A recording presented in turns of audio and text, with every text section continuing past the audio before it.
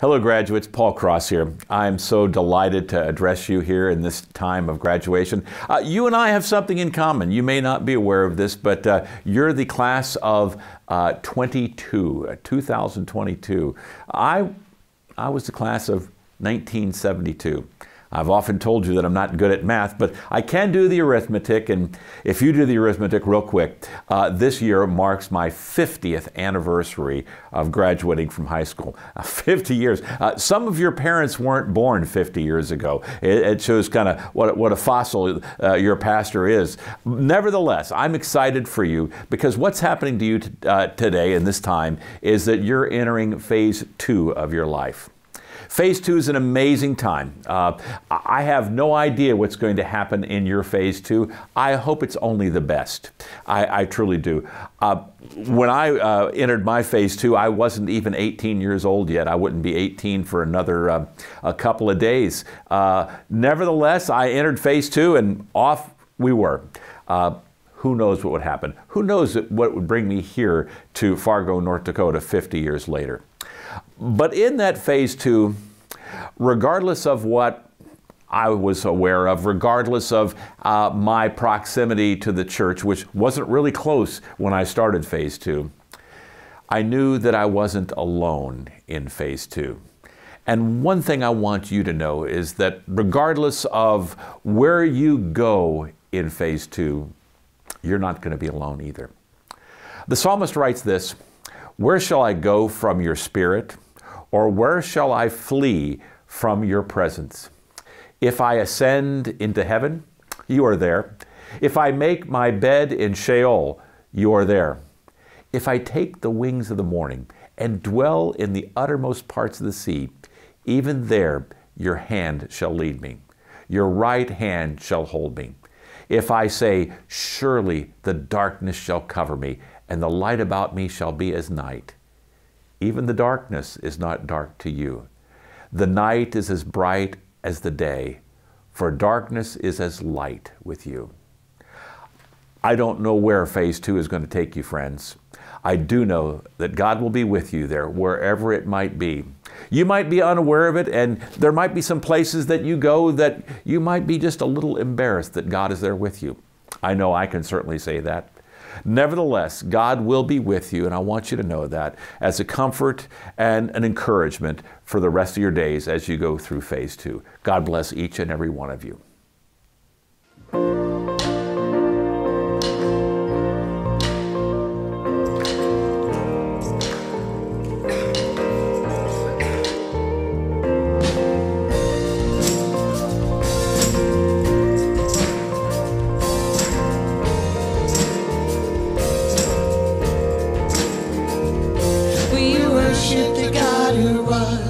We worship the God who is. We worship the God who evermore will be.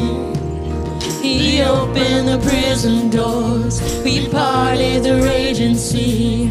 My God, He holds the victory. There's joy in the house of the Lord. There's joy in the house of the Lord today. And we won't be quiet. We shout out your praise. There's joy in the house of the Lord. Our God is surely in this place, and we won't be quiet. We shout out your praise. We shout out your praise. We sing to the God who heals. We sing to the God who saves. We sing to the God who always makes a way. 'Cause He hung upon that cross, then He rose up from that grave. My God, still rolling stones away. There's joy in the house of the Lord. There's joy in the house of the Lord today. And we won't be quiet. We shout out your praise. There's joy in the house of the Lord. Our God is surely in this place, and we won't be quiet. We shout out your praise. Sing, we were the beggars. We were the beggars.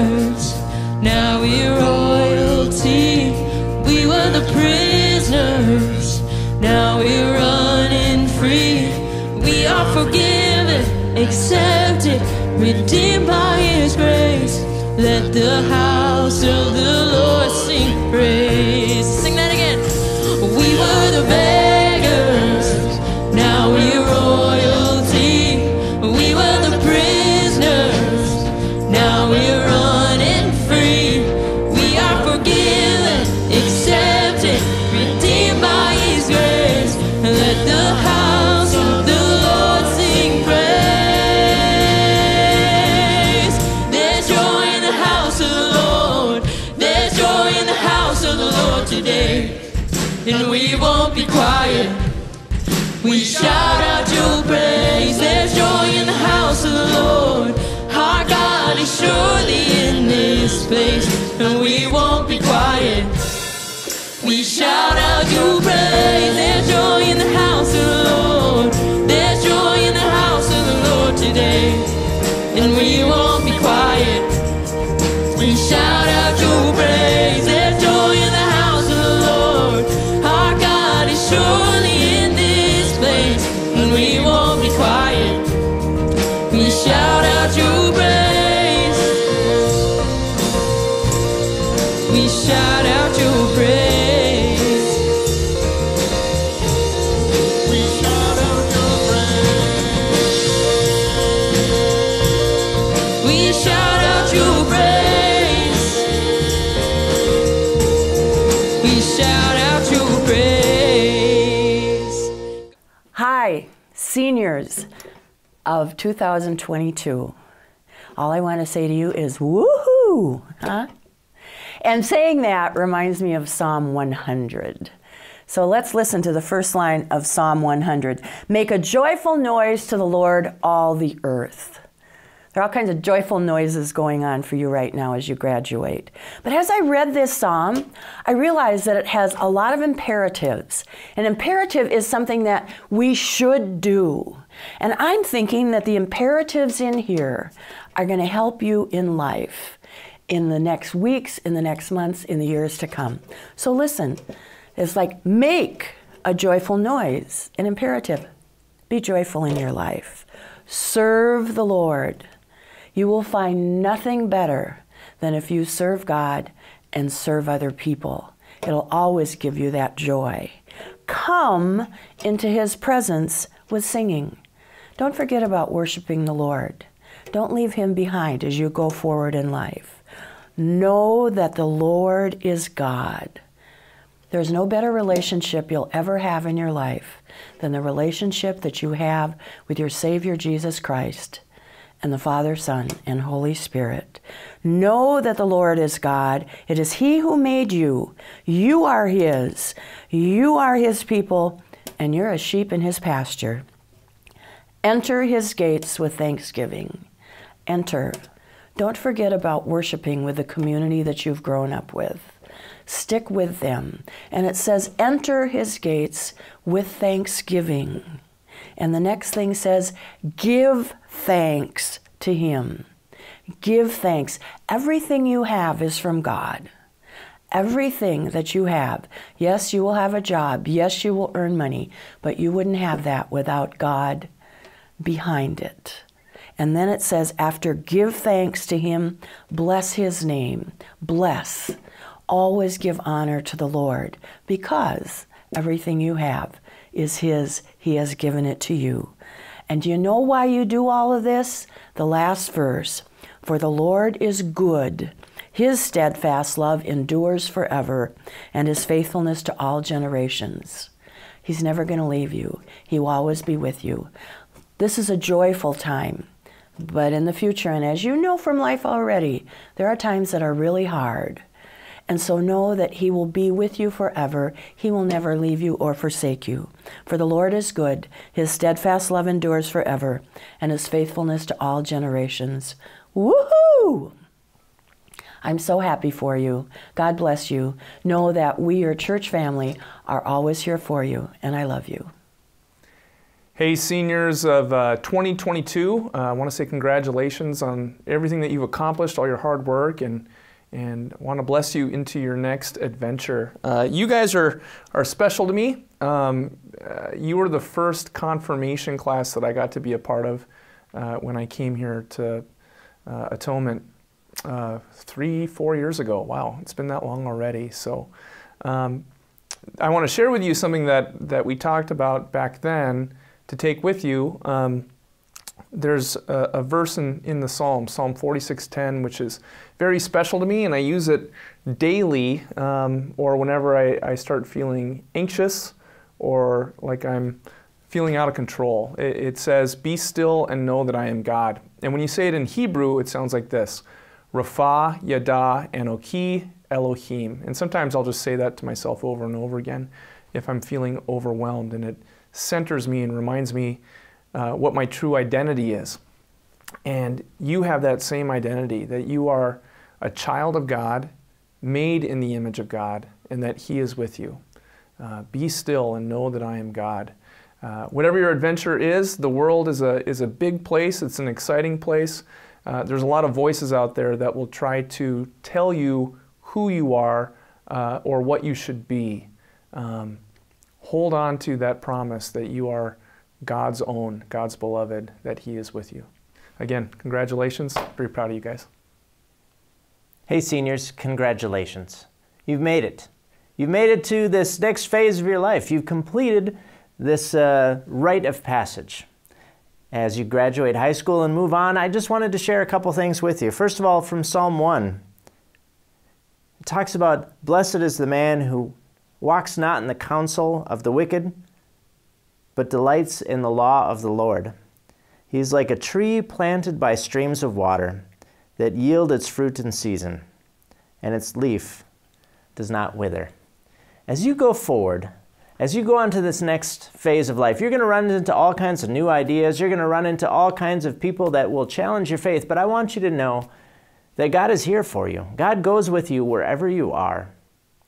And if you plant yourself in streams of water, if you take some time to keep God in your life by reading through the Psalms when you need to, if you need to learn how to pray, read through the Psalms, by finding a community wherever you go, your life will be blessed.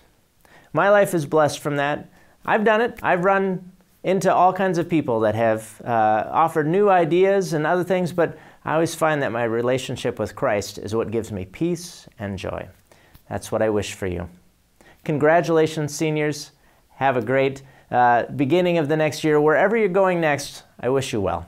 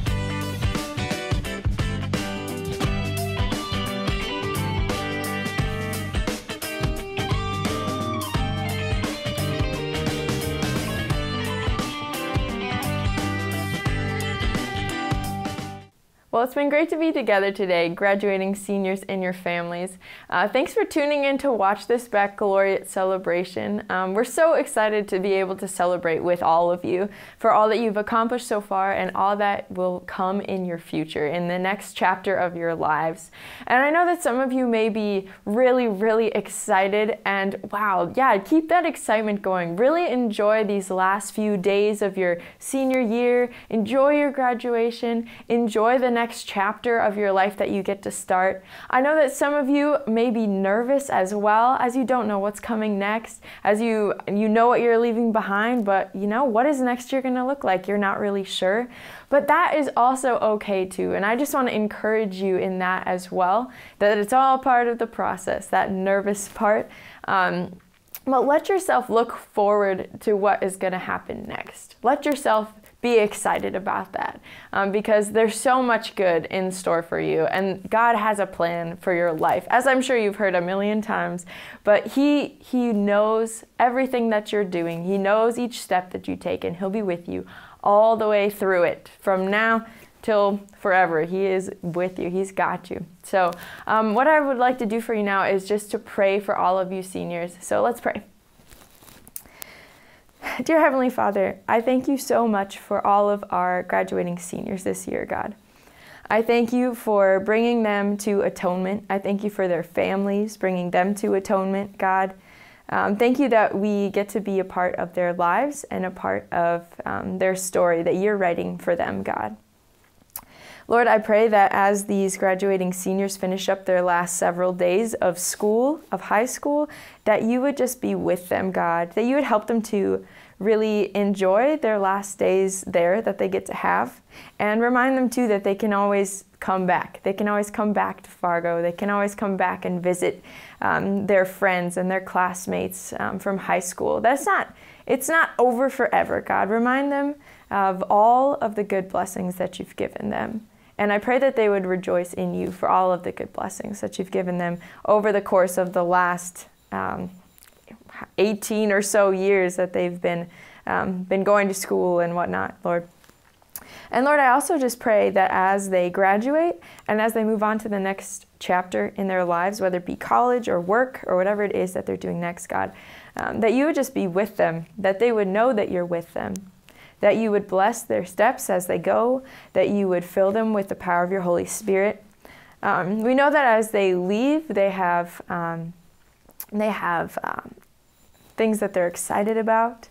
God, these students have things that they're nervous about. God, these students have questions about what does it mean to follow Jesus as they graduate high school. They have questions about you, God. And so, Lord, I just pray that you would meet them in those questions as they go off and start living their life in a different way than they have so far. Whether that means they're on their own at college somewhere, or they're just in a completely new environment that's different, or they're just no longer in school. So what do they do from day to day? God, I pray that you would meet them there, and that you would provide for them people who will answer their questions, help them answer their questions about you, people who will help guide them in their walk with Jesus, and that they would really seek you, God, as they graduate. And Lord, I know that you'll go with them. We know that you finish the good works that you've started. And so we trust that you will do that for these students and for their families as well. We know that you're faithful, God. And so we trust that you will do that you'll go with them. And so, Lord, I just pray that as we close this time together, that these students and their families would be drawn closer to each other and closer to you, and that they would know that you're with them, and that you will be blessing their future as they seek you, God. And we pray all of these things in the name of Jesus Christ. Amen. And so now receive this blessing. The Lord bless you and keep you. The Lord make his face to shine upon you and be gracious unto you. The Lord look upon you with favor and give you his peace. In the name of the Father, Son, and Holy Spirit. Amen.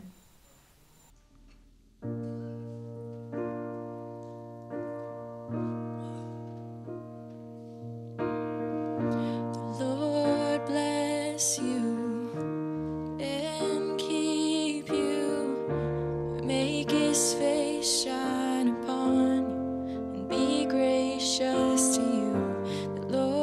Turn his face toward you and give you peace.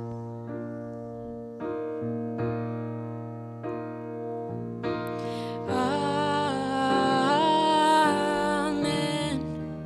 Amen.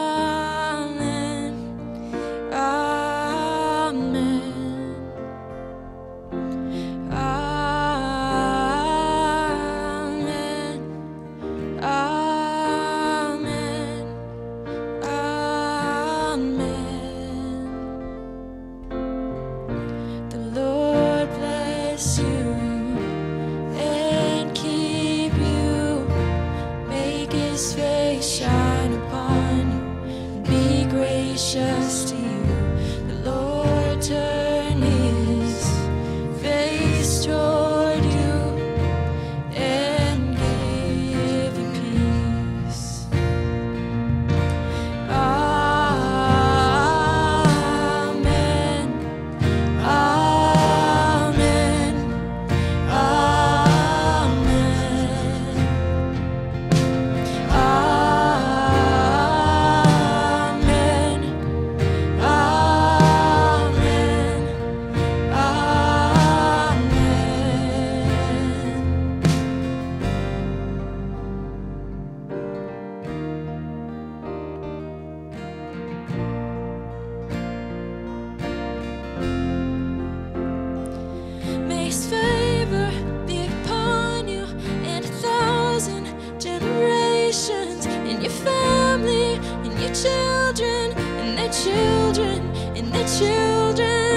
His favor be upon you and 1,000 generations, and your family, and their children, and their children, and their children. May His presence go before you, and behind you, and beside you, all around you, and within you.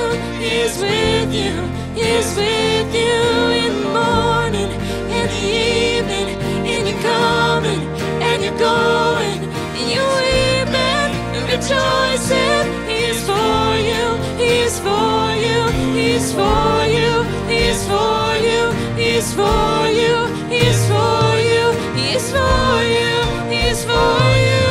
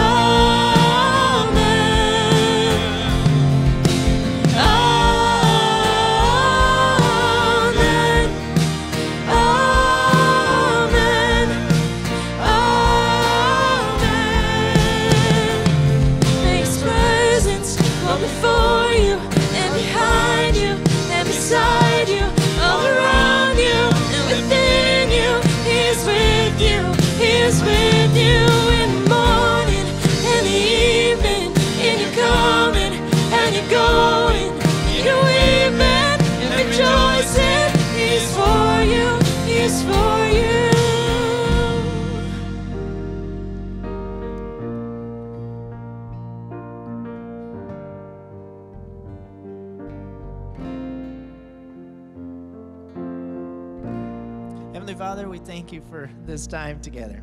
We ask now that you go with us and be with us today. In Jesus' name we pray.